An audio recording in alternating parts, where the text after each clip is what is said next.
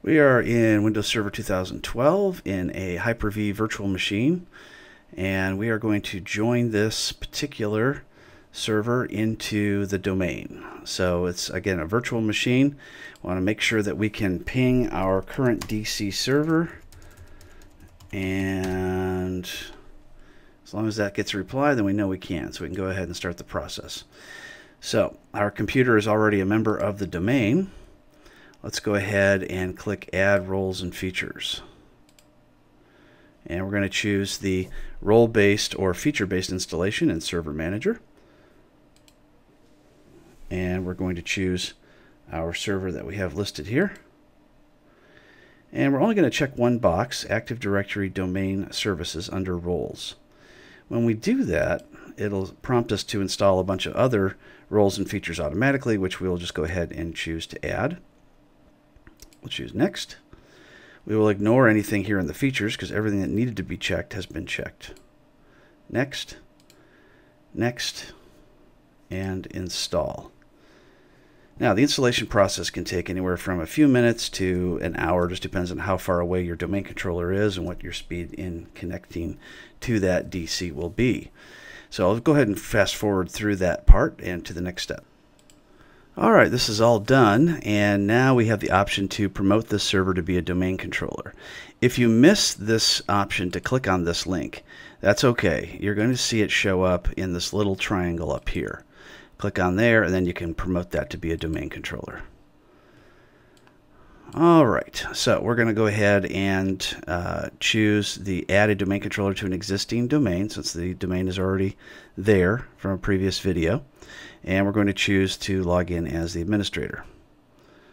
All right, so let's go ahead and click on change, and apparently it did not take our password, so let's go ahead and type it in.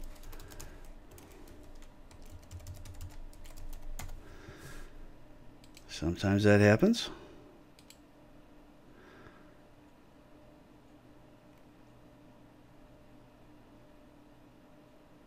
And this part sometimes takes a long time, sometimes it just zips right through it. All right, and now we want to choose to go ahead and make this a DNS server and a global catalog. We do not want to make it a read-only domain controller, otherwise you can't make any changes to it. So we'll go ahead and type the password for directory services in case there is an Active Directory domain crash. We'll go ahead and choose the default first site name. And next. Now, this message is normal. Delegation cannot be created. That's okay. Just go ahead and click next and ignore that. And we can replicate from any domain controller, or you can hit the drop down and choose a specific one if you know one that is closer to you that will replicate things faster. And once this part's done, we'll get next, and we'll be able to, there we go. And we'll choose the default locations for all the log files, etc. And it's going to also automatically do a forest and schema as well as a domain prep.